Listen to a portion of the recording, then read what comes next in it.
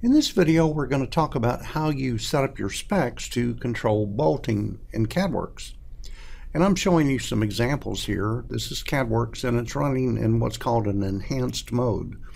When you turn that switch on in CADWorks, it will draw all the bolts and the nuts and the washers for you. If you don't have any bolting in there, but you just have a flange, it'll draw the holes in the flange as well as the pipe. But here are some examples. Let's take a look at this first one. This is how the system is going to draw bolts if you don't do anything. This is straight out of the box, and what it's doing is it's putting in a bolt with one nut on it. It's got a bolt head here, a nut, and quite a long extension. This example doesn't have any washers in it. You have the ability to specify the number of washers or not, depending on how you want to construct things. If we scroll down a little bit, here's that same bolt, but we've set a round off value on it. We're telling it to round up to the nearest 1/4 inch. Also in this example, the system is actually calculating that bolt length. What it's doing is it's adding the thickness of the flange, gasket flange, plus the height of that nut, plus an extension setting that we'll look at later, and whatever value that is, it's then rounding that up to the nearest 1/4 inch. Coming down a little bit further, here's one that's calculated across a wider component. You can actually stack two different components in between flanges if you want to do that, but whenever you stack components like that in there, they have to have what are called wafer end type. This example shows a butterfly valve in between two flanges, and this is just out of the spec itself. It ships with the system. If we double click it for a moment, we can see that it's a butterfly valve, a wafer type, and it's got the end type set to work between two flanges like this. But here's the bolt head. It's going fully across it. It's got the nut, it's got the extension, and it just came out with a calculation there. If I double click that bolt for a minute and we look at it, we can see that it came out with 6 1/4 inches long for the length of that bolt. Continuing on, let's take a look at some other examples up in here. This is an example of a stud bolt. This is a type 2 bolt. And in this example, I've got washers on each end as well, and I've told the system to calculate that length and then round up to the nearest 1/4 inch. So we'll have the ability to do several kinds of bolts here. We can do a bolt type that it doesn't calculate a length at all. We can do a machine type bolt with a head and a nut, with or without washers. We can also do stud bolts like I've shown here. So we have choices on how we want this to come out. Now when you start working with bolting, the best thing to do is just get familiar with this user guide and study up on it a little bit. It'll just make life easier for you. I've opened this user guide. This is the CADWorks Spec Editor user guide. It's an Adobe file. Again, it comes in the CADWorks folder in the specs subfolder. Go ahead and find it and open it up. And if you scroll down toward the bottom, in my edition of this user guide, I'm on page 196, but it's back toward the back of the book. And they talk about property descriptions here. So you can have project properties, spec properties, library properties. Finally, you get down to catalog properties, data table properties. And that's where I found this section on bolts, gaskets, bolts, and welds. Let me close this so we can see this a little bit better. But in the bolts section, they explain what the different column names in the various tables are. You have a size column, the number of bolts per set, diameter, length, bolt type, nut count, nut thickness, bolt extension. Let me scroll up a little bit. We have a tolerance. This is the round off value.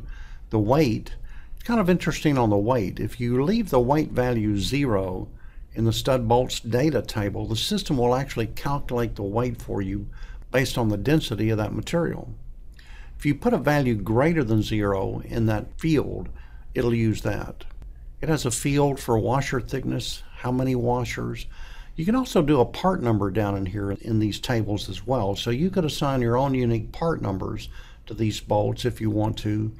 There's also the ability to have it dynamically look up a part number for you based on the bolt diameter and the bolt length. There's a couple of tables we can add to handle that. And we'll talk about part numbers pretty extensively in future videos. If we scroll down a little bit further and look at some of this information here, we have a section in here on how it calculates the length of these bolts. So this is the type 1 bolt.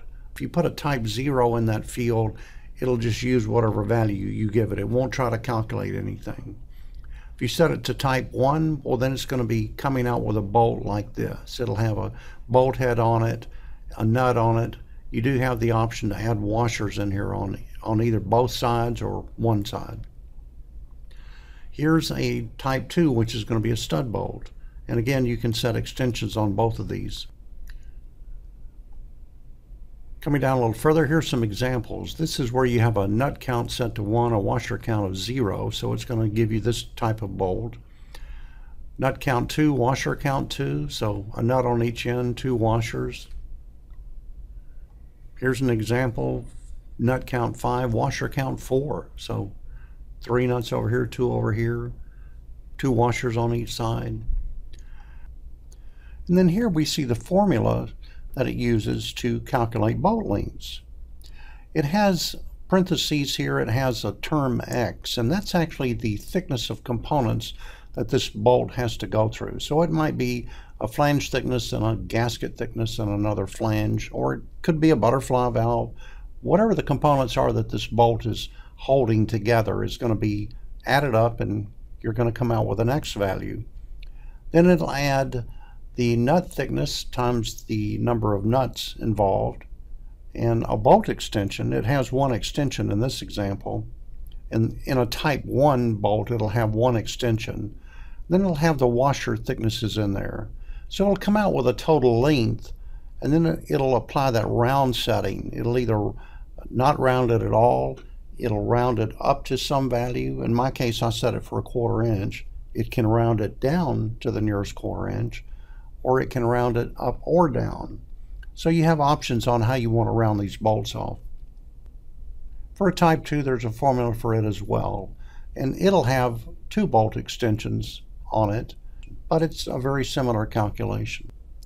One thing that's important to mention here is the sentence about the bolt length, and the system will calculate a bolt length. We've seen that right up in here, and it'll come up with a value.